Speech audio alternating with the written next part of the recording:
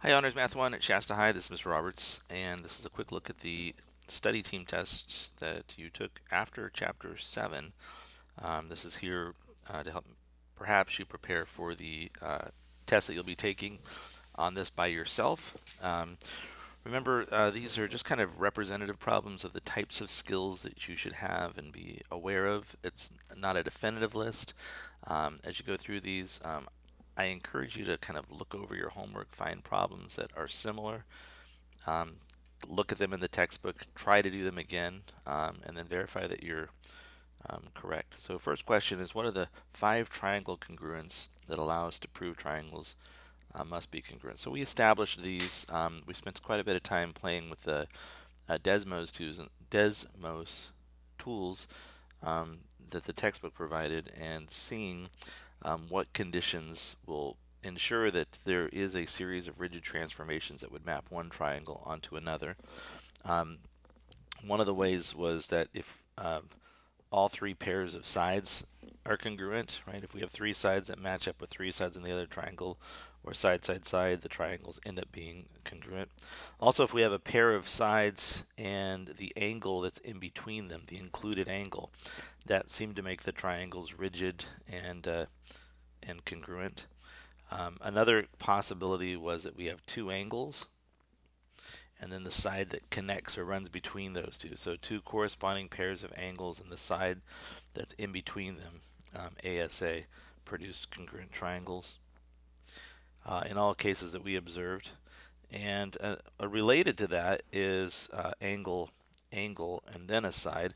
And the reason why I say it's related is because if you were to move forward and consider the the fact that the 3 angles in a triangle add up to 180, it has to be the case that this third angle would be congruent also. So you can see that this reduces to angle, side, angle. And similarly is the hypotenuse leg. This only applies if you have a couple right triangles. So you do have 2 pieces of information. You've got a congruent hypotenuse and a leg. And if I was to do a quick sketch here, if you look at this, if I know, for example, that this leg and this leg are congruent and both of the hypotenuses are congruent, it has to be the case, because of the Pythagorean theorem, that these third sides would have to be congruent.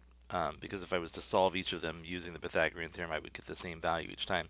So if you look at that, that ends up becoming side angle side. So the thing about hypotenuse leg is with the Pythagorean theorem, it ends up becoming SAS. So a couple of these are related to each other. Anyways, our textbook later on in the chapter did, I think, an okay attempt at establishing why some of these are congruent. I think they've saved a couple for later, but why these conditions work. So needless to say, at this point, we're calling these congruence conditions. There's 5 of them, and if one of these conditions is met, for the time being, even the ones that we didn't prove in class, we're going to assume that those triangles are congruent until we have other information. Also, this diagram was part of this question. This was part B, and it says show congruence conditions that you would use to show that triangle FHG is congruent to triangle HFE. And there's not a lot of information here at all, but there is this observation that 2 of my sides are parallel, right? This side, FE, is parallel to GH, although it doesn't look like it at all. But those sides are marked as parallel to each other. And anytime I draw a transversal that connects those 2, so if you can see, I can go from that parallel line over here to this one. When I draw that transversal, if I have an angle that starts at one of the parallel lines and ends on the transversal, and then you can see I'm starting on the transversal and ending on the parallel lines, right? If you have angles in between the transversals and the parallel lines, these angles are called alternate interior angles, and it has to be the case that these angles are congruent to each other. So because we can show that this pair of angles I've marked in green are congruent, and also even more so, this side that I'll mark with these 2 tick marks, those sides, they both triangles share them, so by the reflexive property, they have to be congruent. So if you look at what we have here, we have exactly angle side angle. So we can write that's our reason. These two triangles are congruent because of ASA.